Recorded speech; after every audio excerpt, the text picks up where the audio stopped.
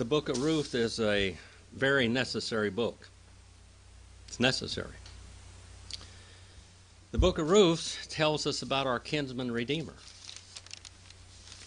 The story of Jesus would not be full unless we had the book of Ruth in the Bible. Impossible. You could not understand our Redeemer and our kinsman Redeemer if it wasn't for the book of Ruth. We'd not really get the story. We wouldn't get the punchline, so to speak. People tell jokes, and if they don't come to the punchline, it's just a story.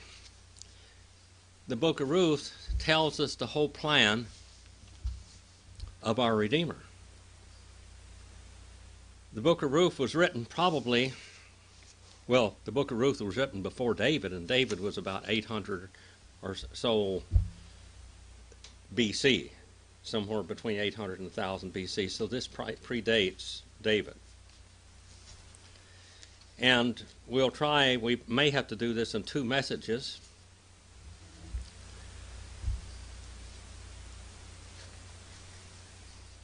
In the book of Ruth, we have a sad story of a widow,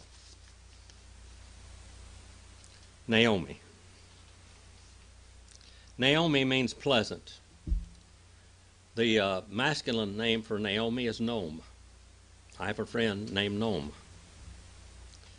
Now it came about in the days when the judges governed that there was a famine in the land. So this goes all the way back to the time of judges, before the kings. And a certain man in Bethlehem went to pilgrim or sojourn in the land of Moab with his wife and his 2 sons. Now the 2 sons were twins. They were twins. Marilyn, these 2 boys were twins. How much did you weigh when you were born? 4 pounds. And your sister weighed 3 pounds. So sometimes twins are very sickly because there's 2 of them. And evidently these 2 boys were sickly from the time of their birth.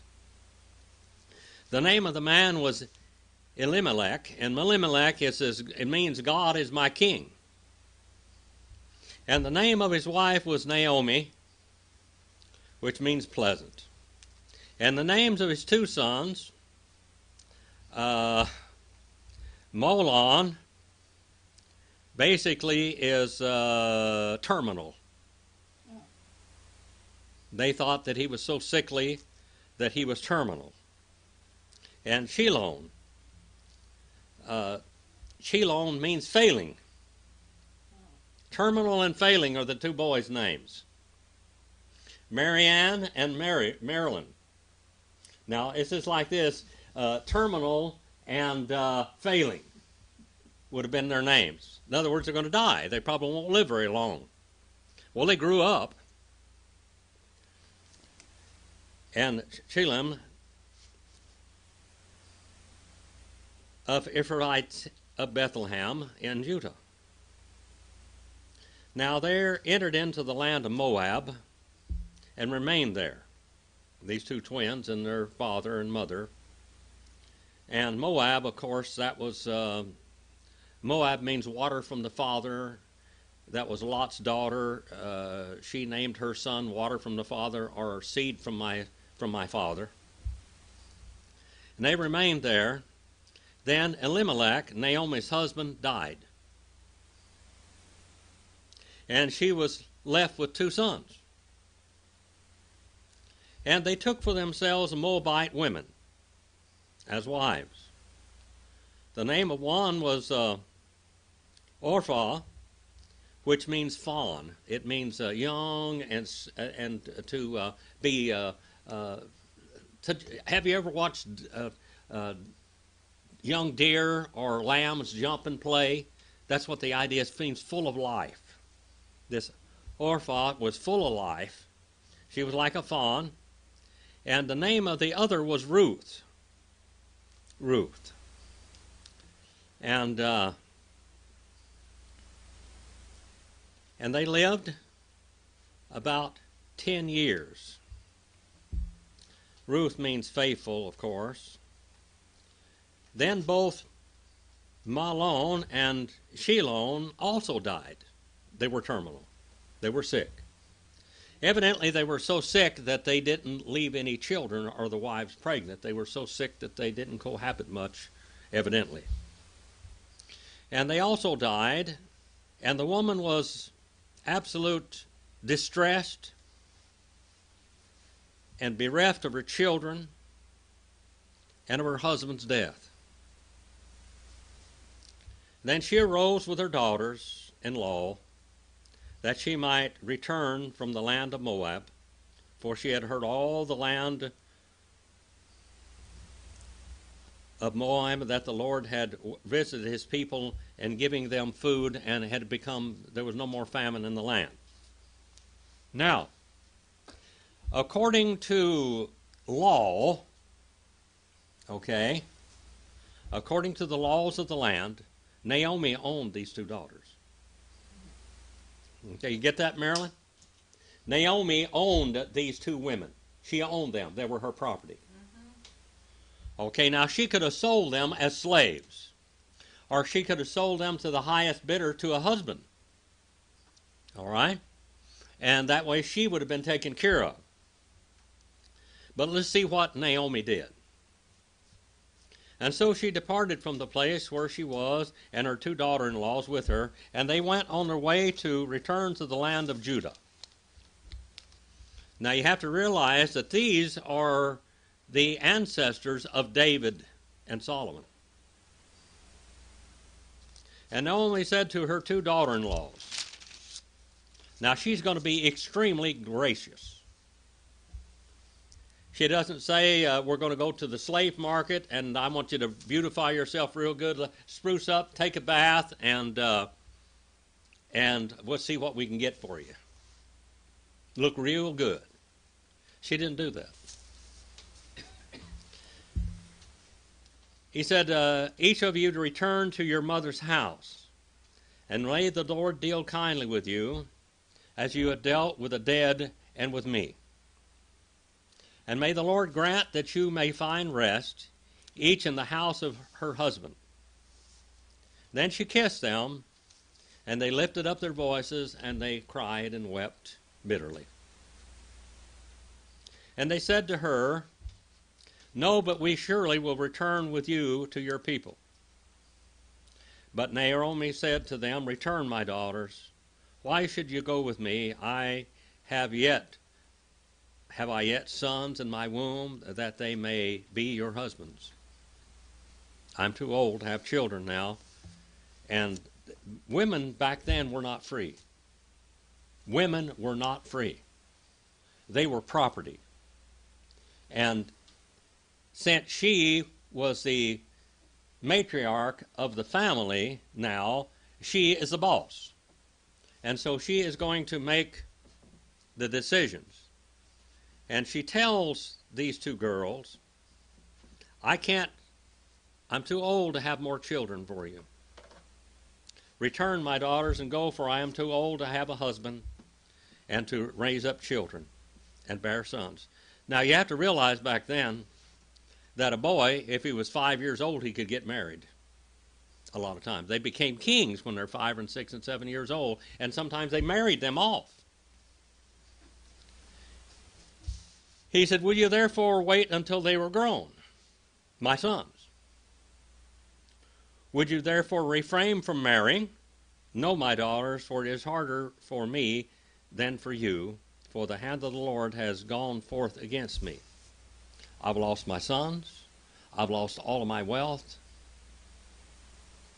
My land has been sold, and I have nothing. And again, they lifted up their voices and they wept, and Orpah kissed her mother-in-law, but Ruth clung to her. She would not leave. Then she said, behold, your sister-in-law has gone back to her people and to her gods, plural, gods. They had gods. The Moabites had gods other than Jehovah. And return after your sister-in-law. But Ruth said, do not urge me to leave you or turn back from following you, For where you go, I will go, and where you lodge, I will lodge, and your people shall be my people, and your gods, your gods, the gods of you. What it says here, your God list is what it literally says, your God list. Your list of gods will be my gods. And I will adhere to the God line of you. Literally, it's what she said in Hebrew. I will adhere to your gods, to your God list, and I will adhere to your God line. He said, where you die, I will die, and there I will be buried. Thus may the Lord do to me, and worse if anything but death parts you from me. She loved her mother-in-law. This is the kind of a daughter-in-law to have. I know that Marilyn loved my mother. Mm-hmm. You loved her very much. It really hurt you when she went. That was your best friend. That was your mother, because you never had a mother. Oh. Your mother was your enemy, and my mother was your friend. Yes, she was. She was your friend.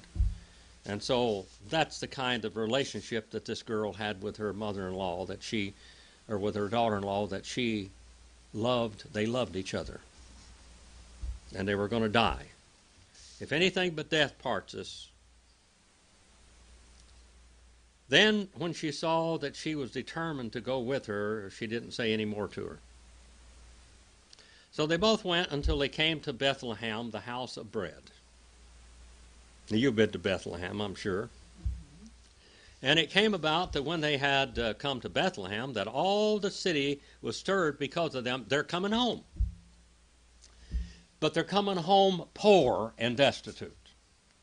They have nothing except the clothes on their back. That's all. They're destitute. They had to sell out their land to leave.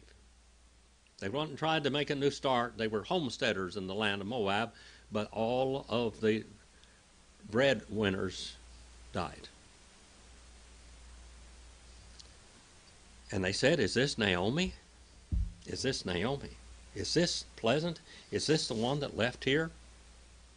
And she said to them, do not call me Naomi, call me Mary.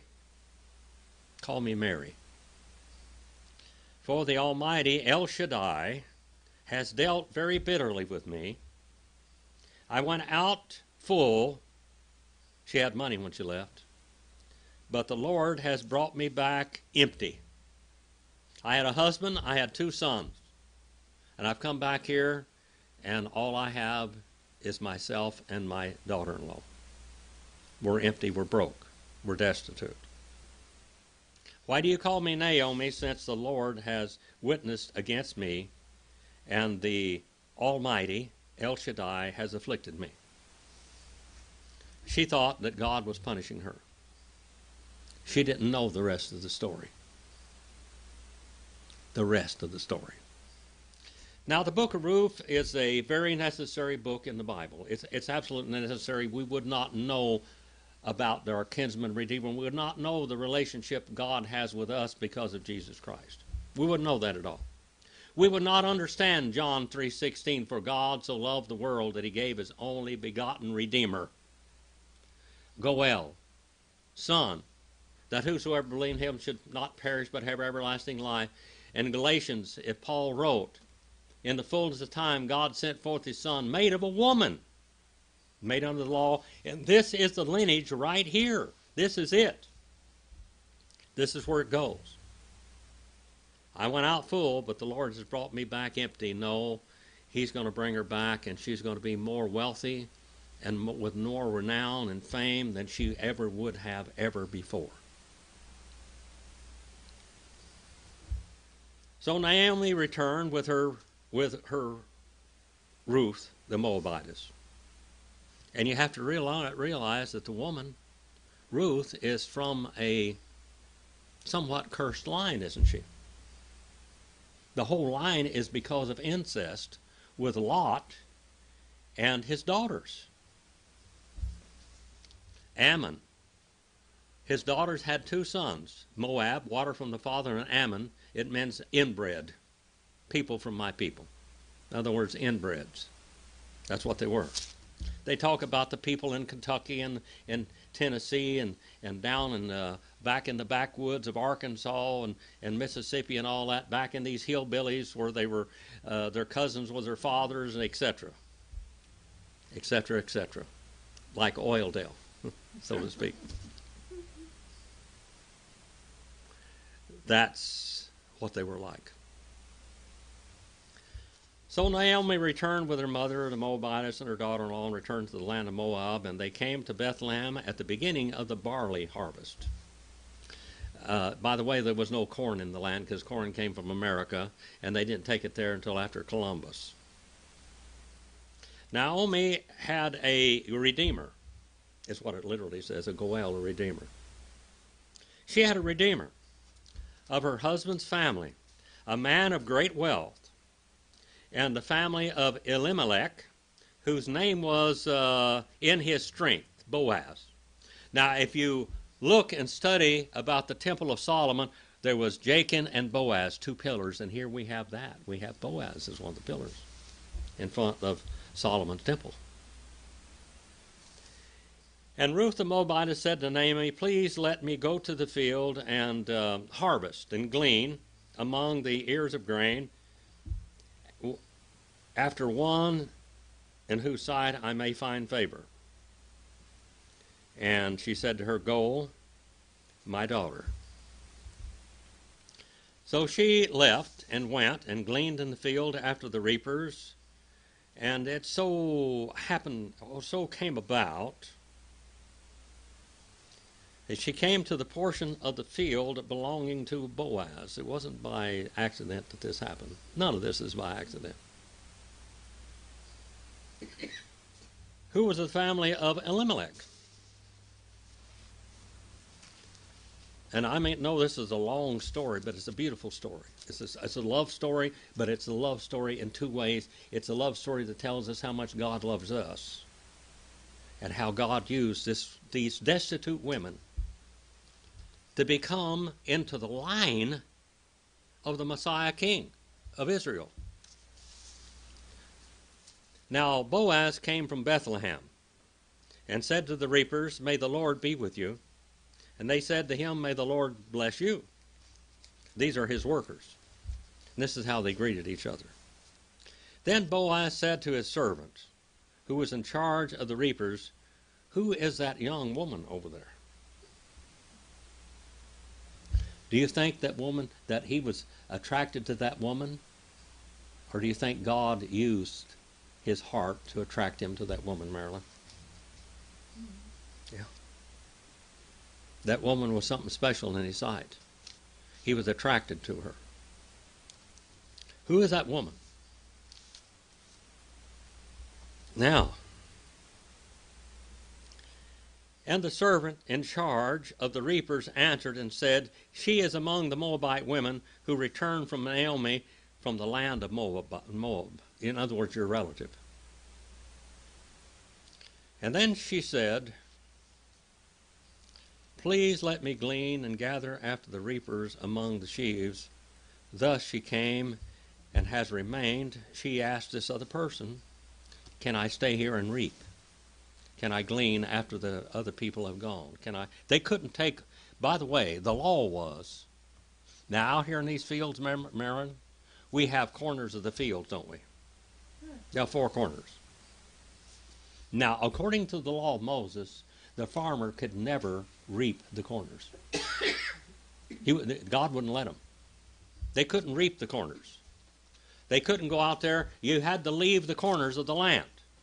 You could come up so far, but all the corners was for the wild animals and for the poor. Okay, they were for the wild animals and for the poor. So she's going to go out there in the field. Now, the reapers have gone through, but they had to leave that corner, and they had to leave this corner, they had to leave that corner, and they had to leave that corner. So there's four corners out there that are standing with full grain. They're not reaped at all. Now, how much was that? I don't know. I don't know how many bushels or whatever you might say, was there.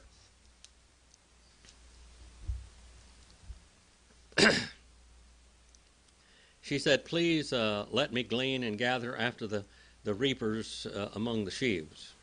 Thus she came and has remained from morning until now, and she has been sitting in the house for a little while, sitting in the house. She's over there resting, sitting in the house. Then Boaz goes to Ruth. He goes over to her and he's going to talk to her. Now this is pretty bold, because men and women didn't just talk to strangers. Did you know that? Boaz really couldn't talk to Ruth unless he had a go-between, her mother or her father. Now, she didn't have a father there, did she? But she had a mother-in-law. So Boaz said to Ruth, Ruth means friend, listen carefully, my daughter. Do not go and glean in any other field from now on. Do not go on from this one, but stay here with my maids. Now, a woman gleaning in the field sometime, it was dangerous.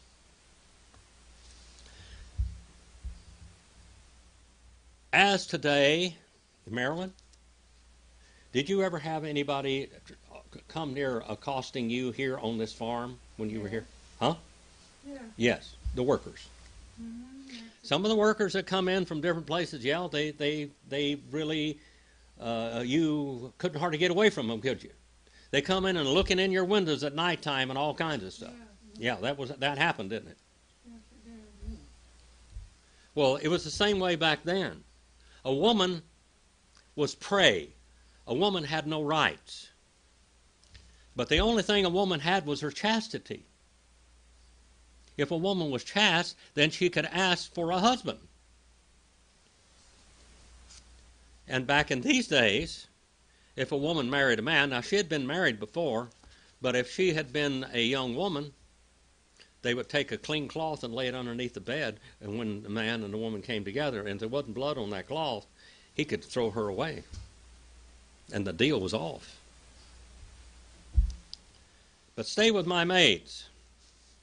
We have to realize here, this is a book of grace. Grace. It's a book of grace. It's a book of love, and it's a book, this woman, this Ruth, is a type of the church of Jesus Christ. In some ways, she is a type of the church. She's a chaste, she is a humble woman, and she is faithful. He said, let your eyes be on the field which they reap, and go after them. And indeed I have commanded the servants not to touch you. You are safe here. You're safe. I remember one time you told me, Marilyn, that out here you were picking apples or something out there doing something, and these guys came after you, these farm workers came after you, and Rudy, one of the people that were leasing your land from you, went out there and protected you. Yeah, he did. He started cussing and screaming and hollering and telling them to leave them alone. This happened. This happened then, too. Women in the field were very liable to be attacked. He said, when you're thirsty, go to the water jars and drink from what the servants draw. You go drink from what my servants draw. Then she fell on her face and bowing to the ground and said to him, why have found grace and mercy in your sight, that you should take notice of me, since I am a Gentile. I am a dog. I'm a foreigner. I don't deserve this. I'm nothing. Humility. And Boaz answered and said to her, all that you have done for your mother-in-law after the death of your husband has been fully reported to me. He had an Eliezer. He had a go-between. He had been checking on her. Now, she probably was pretty, but she was very chaste and she was very moral. That some things happen in this story that really are unusual. She leaves herself wide open to him because she loves him. And he leaves himself wide open to her because he loves her. And how that you left your father and your mother in the land of your birth and came to the people that you do not even know. You haven't known these people before. You didn't get married in this land. May the Lord reward your work, and may your wages be full from the Lord God of Israel, under whose wings you have come to seek refuge. And remember what she told her mother-in-law? Let your God list be my God list. And let your God inheritance be my God inheritance. Then she said, I have found favor in your sight, my Lord, for you have comforted me, and indeed have spoken kindly to your maidservant, that I am not like one of your maidservants. I'm not like one of your servants. You're treating me better than your own servants.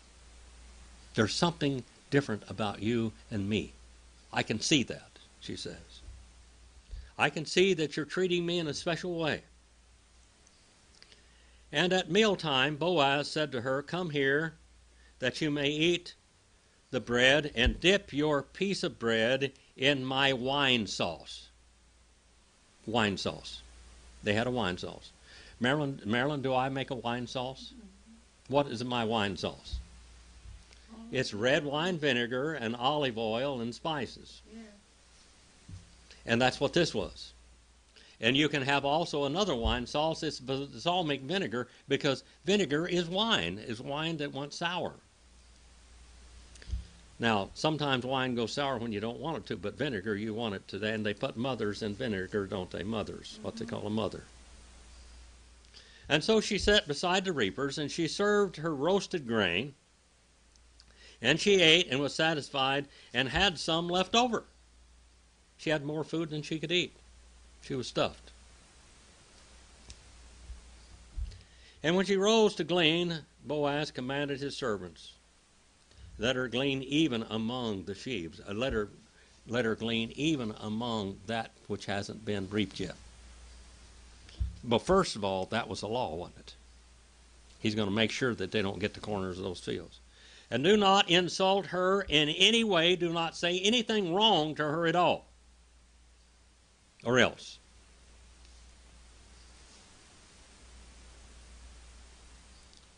Now, she's eating rich people's food. Did you know that?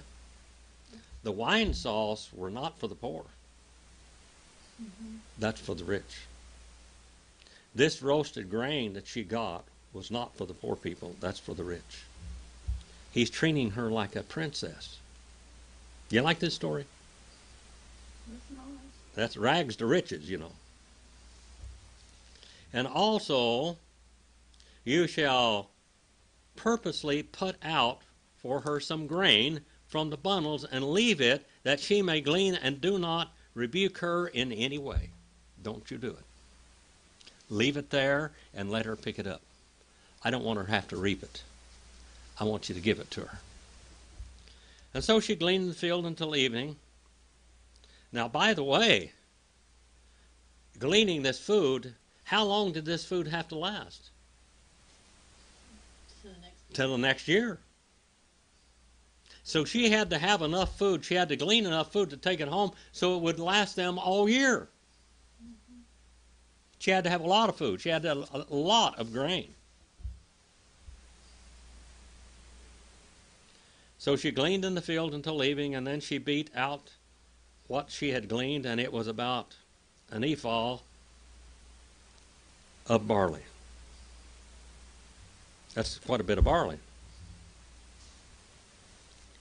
And she took it up and went into the city, and her mother-in-law saw that she had gleaned, and she also took it out and gave Naomi what she had left after she was satisfied. In other words, she ate everything, and then she gave her some. Now, this was not an easy process. This wasn't instant potatoes, Marilyn. They had to grind this grain, and they had to cook it.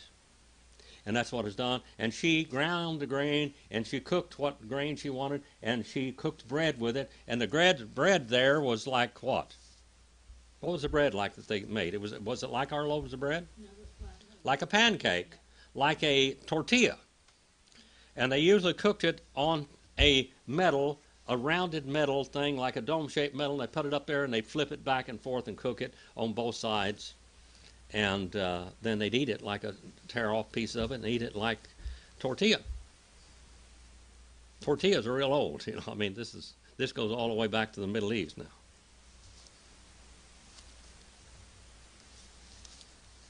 And her mother-in-law then said to her, "Where'd you get all this food? Where'd you get all this food? Where did you glean today, and where did you work? May he who took notice of you be blessed." So she told her mother-in-law whom she had worked, and she said, "The name of the man with whom I work today is Boaz, in his strength." And Naomi said to her daughter-in-law, "May he be blessed of the Lord, who has not withdrawn his mercy, his kindness, his grace to you, the living and to the dead." And then again Naomi said to her, "This man is our Redeemer." That's what he said. This man is our Redeemer. He is one of our closest redeemers, relatives, Goels. Then Ruth the Moabitess said, "Furthermore, he said to me, you shall stay close to my servants until you have finished all my harvest." So now there's a plan. There's a plan. Marilyn's father was vice president of Mobil Oil Company, pipeline division. Mm-hmm. Now, what your father should have done is gone down there with all those young executives and brought some of them home to his daughters. Because that's exactly what's going to happen right here, except the mama's going to do it. Bring home somebody, some responsible, some honorable suitor. So Naomi said to Ruth, her daughter-in-law, "It is good, my daughter. This is good. This is real good. You go out with the maids, lest others fall upon you in another field." You go out with him. You stay here. What happened, what I say a while ago? "Lest someone fall upon you and rape you, maybe kill you." So she stayed close by the maids of Boaz in order to glean until the end of the barley harvest and the wheat harvest. The barley harvest and the wheat. Now, barley and wheat are different things. The barley harvest is a more coarse grain, and the wheat is what you make fine bread out of. And she lived with her mother-in-law. Chapter number 3 now. Remember,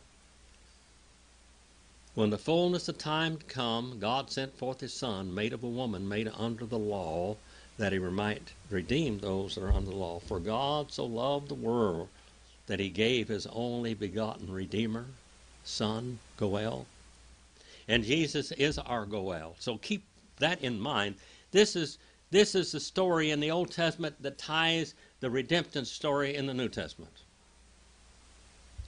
And Naomi and her mother-in-law said to her, "My daughter, shall I not seek security for you?" When you have children, when you have daughters, you seek security for them. You want them to be secure. Did you want your daughter to be secure, Sharon? Yes, absolutely. And she is secure. She's happy. She's a doctor. She's happy, very well educated, and secure and happy. Should I not seek security for you? Should I not want you to be happy? Should I not want you to have a secure future? Because I don't. I don't have one. I'm an old woman, and I probably can't have any more children, and who would want me anyway? That it may be well with you.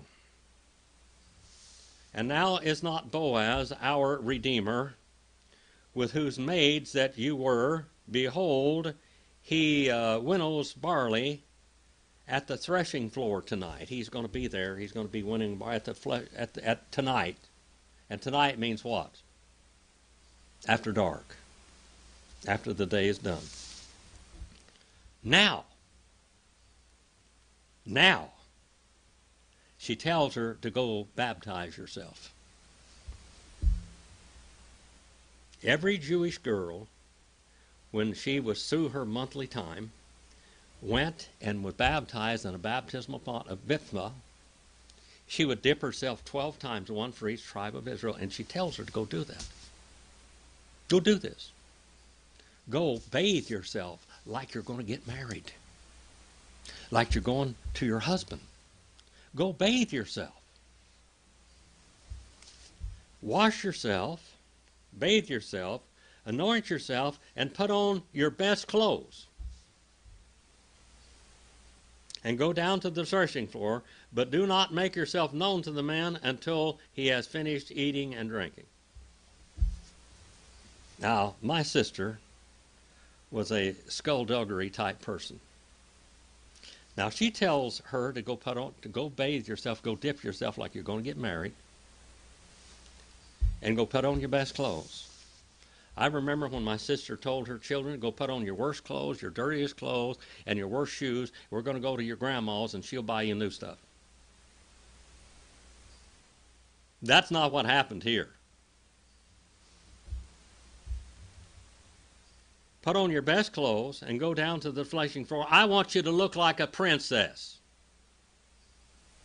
New clothes. Now, what should have been done is you should have gone down and got yourself a brand new suit of beautiful dresses and clothes and shoes and met these wonderful, charming young executives. You should have had the shiniest shoes and the prettiest little purses and their hair done just perfect like that. See, that's what Naomi did for her daughter. And it shall be when he lies down, you shall notice the place where he lies down. Now, I want you to go seduce him. That's what you told her in all reality. I want you to go seduce this man. You're all cleaned up, you're all pretty, and you're anointed, and you got perfume on, and all this stuff, you got your best clothes on, and now you shall go and uncover his feet. Going to remove her blanket. And you're going to lay down, and then he will tell you what you shall do after that. Intimate relationship, intimate. Become intimate with him. And she said to her, all that you said I will do. She's taking a chance, people. The mercy and the grace of God is going with her. So she went down to the threshing floor and did according to all that her mother-in-law had commanded her. And when Boaz had eaten and had drunk, his heart was merry. He was drunk. He was intoxicated, Marilyn. He's intoxicated. Now remember, many years after this happened, David was king of Israel. And he had a relationship with a girl. And the girl was married. And the girl got pregnant. Bathsheba. And he brought her husband to his house. He sent for his general and said, send him to my house. And he got him drunk, didn't he? So that he would go home and lay with his wife.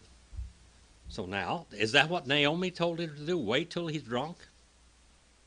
Did she tell her that? Wait till he's drunk. Okay. And he went down to lay down at the end of a heap of grain, and she came secretly, mysteriously, and uncovered his feet and lay down. Right there with him. But not at his feet. Somewhere. He worked her way up. Yes. Okay. And it happened in the middle of the night that the man was startled and bent forward, and behold, a woman was laying at his feet. He was drunk. He passed out. He wanted to sleep. It was a good sleeping pill, that wine was. And he said, "Who are you?" And she said, "I am Ruth, your maid.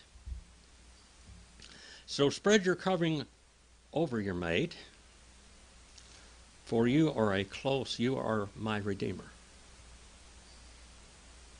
In other words, I want to be your wife. I want to be your wife now. I want to be your wife. You're my Redeemer. Now,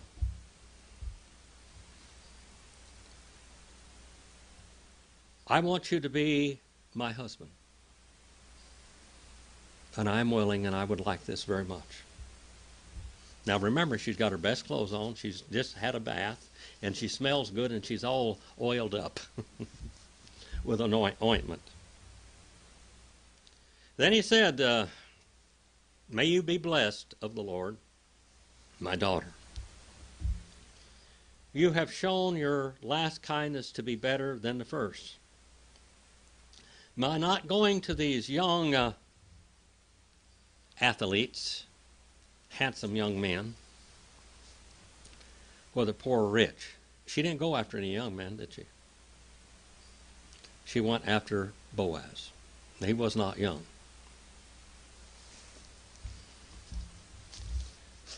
Many times in the Old Testament, and up until the 1950s or so, men would make their fortune, especially in Europe. I had a friend named Bill, and he got married when he was 50 years old, and he married an 18-year-old girl, because that's the way he did. He was from Ireland. He made his fortune, and then he picked him a young woman so that she could have children, and he could have heirs. And he picked her, and I think they had 2 or 3 children. I met one daughter, and I know they had at least 2 or 3 boys. And that's the way they did it. Now this man is an older man. This girl wasn't going for the flash in the pan. She's going for security, and she's going for what she thinks God wants her to do, and what God wants to have in her life. "Now, my daughter, do not fear. I will do for you whatever you may say, and all my people in the city know that you're a woman of excellence, of more excellent moral character. You're a woman of honesty and humility. And now it is true that I am a Redeemer. I am your Redeemer. But," strong adversative conjunctive, "but there is a Redeemer closer than I am." He wasn't going to touch her. He could have taken her that night as his wife, but he wasn't going to touch her. He was an honorable man too, wasn't he? We have an honorable woman, and we have an honorable man here. He could have been with her that night. They could have sealed their marriage before God, and she would have been his. Except there was a problem. A problem. There was a Redeemer. There was a kinsman closer than him, and he could not overstep his rights at all. Let's have a prayer. Our Father, we thank you for this story, for this message in your word. We thank you how you have shown your love through this book. We thank you for your love, that in the fullness of time you sent forth your Son, made under the law, made of a woman, that he might redeem us that are under the curse, We thank you that you so loved the world that you gave your only begotten Son, that he might be our Redeemer. And Father, use this message to go out and touch people's lives, to show the world how much you love them and what you gave. In Jesus' name we pray.